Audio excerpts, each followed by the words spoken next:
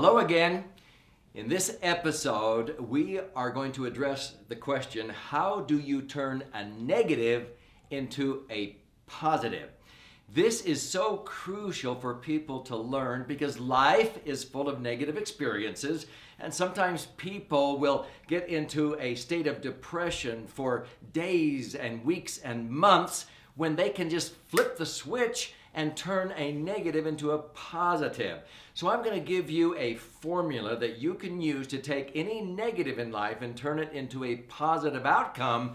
And frankly, when you learn this, you could be a best-selling author by sharing your wisdom with the world, because the world loves usefulness.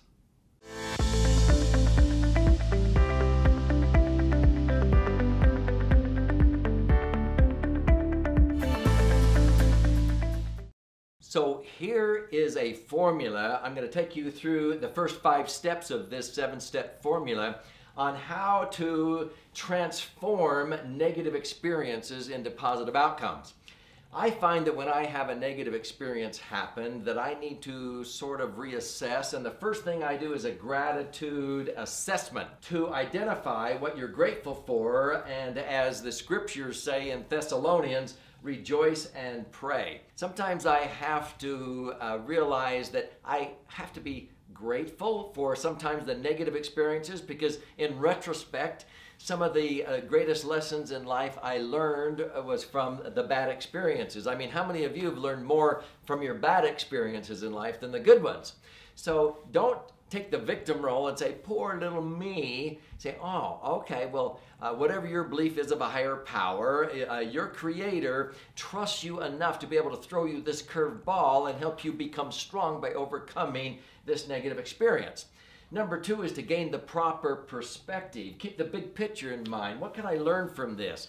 In the eternal scheme of things, this is just a small moment in time, and I can get through this. In other words, this too shall pass. Third is you deal with crisis, deadlines, and insults with faith, hope, and charity. And so as I have any crisis happen in life, I realize that if I get fearful, that faith and fear cannot occupy the human heart simultaneously. And I have another episode on that where I show you how to deal with crisis with faith.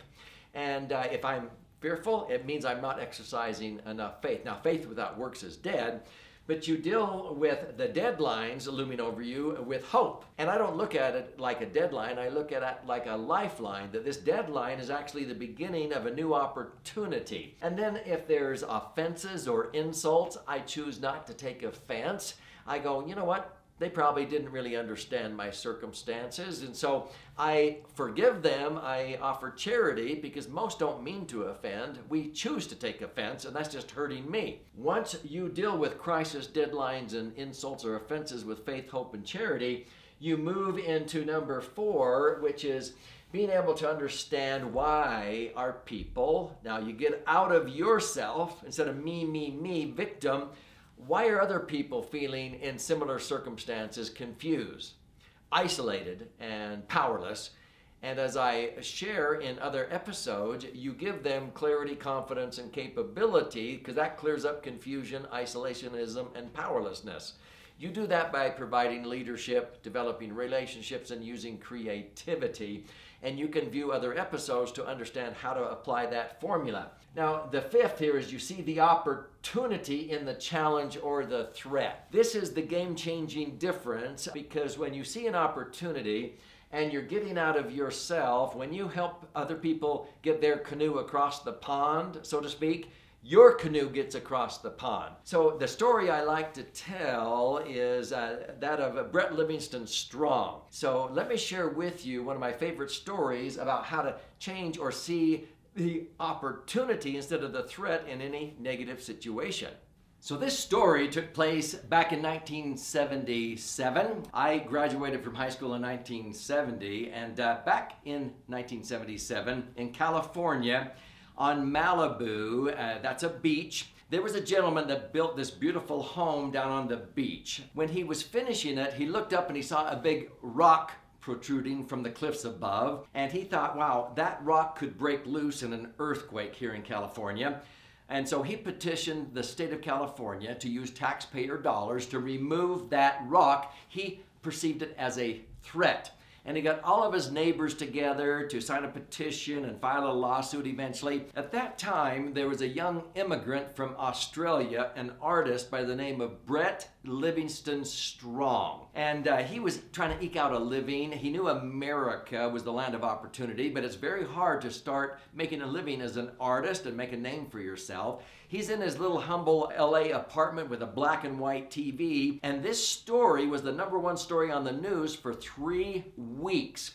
And he's quite amused by this because, wow, in America, you can sue the government to remove something that was there before you were. I mean, in Australia, if there is a rock or a tree, it takes precedent. And he said this guy built a home, got a building permit, knowing the rock was there. The rock was there before he decided to build a house. So he was sort of amused at this whole thing, but everybody was making a big deal, and it was named the Malibu Rock. Well, who was going to win? Finally, California gave in. They usually do. This is why their taxes are so high. And so Brett Livingston Strong went down to watch because Caltran was hired, of course, to move this rock. So on that day, the dozers and the choppers were working and tugging at the rock all morning, and finally in the afternoon, it broke loose. It got away from them, and it landed smack dab down in the middle of U.S. Pacific Coastal Highway #1. This is a 116-ton rock.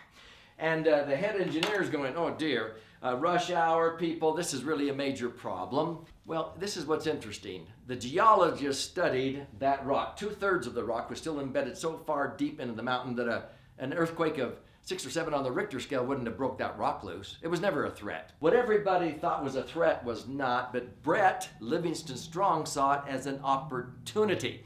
He walks up to the head engineer and he goes, sir, I would like to buy that rock. The engineer says, you can have it. He said, oh no, I want an official receipt. I'll buy it for $100, but I don't have $100. I got $1 on me right now, down payment. He says, it's yours for $1. Brett pulls out $1. The engineer hands him a receipt. Okay, buddy, you own the rock. You move it. You pay to have it moved. So Brett went down to a shopping mall and he said, you know what? The publicity's already been done. #1 story on the news. Everybody knows about this. If you'll pay for this rock to be lifted with a chopper, I will lease it to you for, let's say, $3 grand a month for 6 months, put it in the center court of your mall. People will come to see this rock and you'll sell clothes and ice cream and hot dogs. And sure enough, the mall management did that. It was the best thing they ever did to bring people to their mall. He did it on one condition. Then under a canvas with hammer and chisel, he could go to work on the rock, and this would create attention also. While he's working on the rock, he is creating an image in this rock. 6 months later, he's ready for the ceremony to unveil the rock. All 3 major news networks are there, and he gets a man dying of cancer in a wheelchair from an Orange County hospital to come and view this. He unveils the rock, and in the image of that rock was John Wayne, the Western cowboy movie star. The man in the wheelchair was John Wayne. He leaned back and he goes, I like it. Brett Livingston Strong sold that rock for $1.1 million. He took $1, 6 months of work, and turned $1 into $1.1 million because he saw an opportunity instead of a threat. Now, some critics go, oh, he only netted about $850,000. Who cares? He had all kinds of art projects lined up because he had more opportunities the rest of his life than he had the capability to seize. He could choose which opportunities to seize, which ones to delegate, which ones to walk away from. That is the secret on how to turn negative experiences, or what people says is a threat, into an opportunity. And that's the key. So as we go through this, it's understanding how to solve and overcome the dangers with new opportunities and seizing strengths. And then you can transform the experience and begin a better career. You can write a book. The world loves usefulness, and this will help you to be able to take your strategies, your opportunities, negative experiences, and turn them into better outcomes. I almost look forward to negative experiences because what am I going to learn? How am I going to create intellectual capital? So if this is resonating, I would recommend you click on this episode to understand how this all comes together. But if you want to learn about this in more detail, I would recommend that you pick up a copy of Entitlement Abolition. This book contains stories like this, and I would love to have you get a free copy. You just click down here and you can get one shipped to you for $5.95 shipping and handling, but it's free and it will empower you with 12 chapters on how to learn how to take the negative experiences in life and transform them into positive outcomes.